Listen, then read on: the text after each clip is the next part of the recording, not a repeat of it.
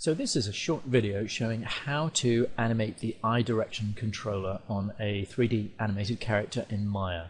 And I'm going to show you how to use the eye direction controller correctly and also how to use it to make sure that when you animate a character talking, the eyes don't swim all over the screen. So the first thing we want to do is set up our shot. Now I'm using the 11 rig here. I'm just going to remove this. This is a face camera that I created earlier on, which we don't need. Now the 11 rig is a very nice rig. There's a blog post at Animation Apprentice on how to use it, and here it is. The character 11 was of course created by the guys at the 11 Second Club, so you should definitely always credit them for creating this excellent rig and for sharing it with the rest of us. There are a few notes at the blog on how to use this rig, so it's always worth checking in, and let me know if there's anything I haven't noted here, because I always try and keep this updated so that everyone has a good idea of how to use it. Now, what we want to do, first of all, when we're animating, let's say we're animating a character talking, let's say 11 is talking, let's say there's a line of dialogue. One of the first things we want to do is create a camera. So I'm going to go to Create Camera's Camera. I'm going to call this Shot Cam.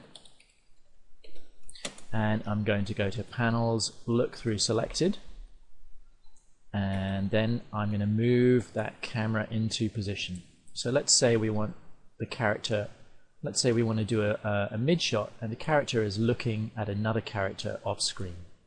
So that's our shot camera. We're looking through the shot camera. We're going to turn on the resolution gate so that we know what our aspect ratio is, and once we've done that, let's go ahead and lock that camera off. So I'm going to drag select the translates and rotates and go to right click, lock selected, and that's now locked off.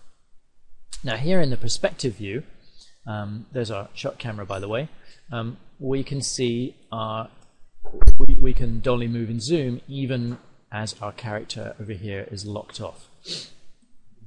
So now what we want to do is take the eye direction control and move it over here so that our character 11 is talking to someone over here.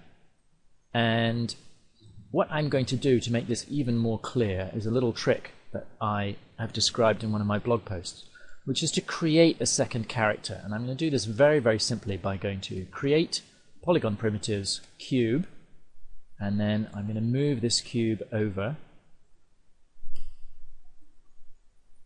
and I'm going to press the scale tool, that's R on your keyboard, and I'm going to turn it into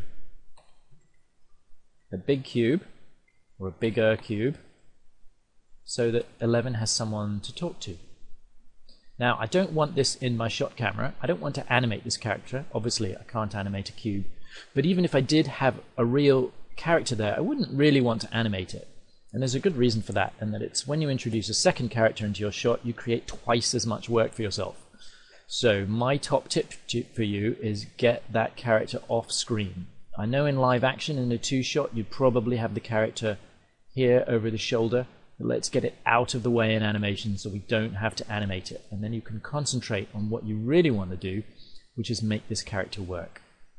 So I'm going to name pcube1 character 2, so we know that it's the second character that that 11 is talking to, and now we want to take that eye direction controller, where's it gone, and move it over here onto the second character. Let's see if I can find the blasted thing. What have I done with it?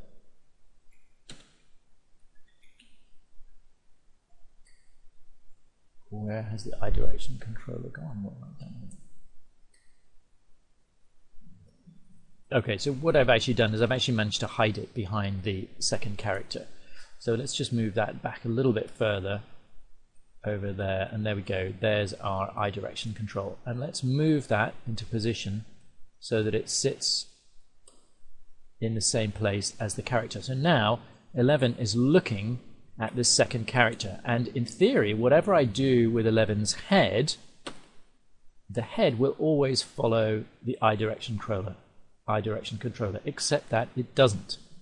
And the reason for this is something peculiar to the rig and something peculiar to many rigs, which is that we need to change the settings on the eye direction controller so that when we move the rig around or move the head around, the eyes continue to look at the eye direction controller. You'd think this would be done by default, but it actually isn't. So let me show you the blog post.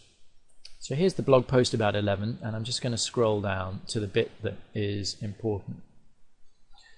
Eye controller settings. The eye direction control, which is named Eye All Control on this rig, works best when you change the aim slider in the channel box from head to world. This way the eyes will still follow the control even when you rotate the head. So let's go ahead and do that. So we're going to change the aim slider in the channel box from head to world. Okay, so let's go ahead and grab the control. And here it is, aim, and we want to change it from head to world.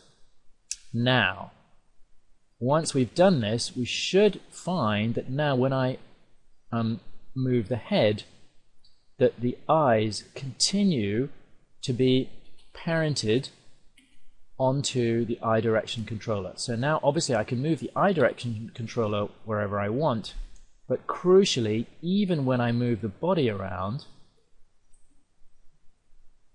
the eyes will still follow the eye direction controller, and this will help a lot in making sure that you don't get swimmy eyes in your shot or zombie eyes, and enables us to believe that whatever 11 is doing when he or she is acting up here in the camera view, his or her eyes will always be looking at this second character in the screen.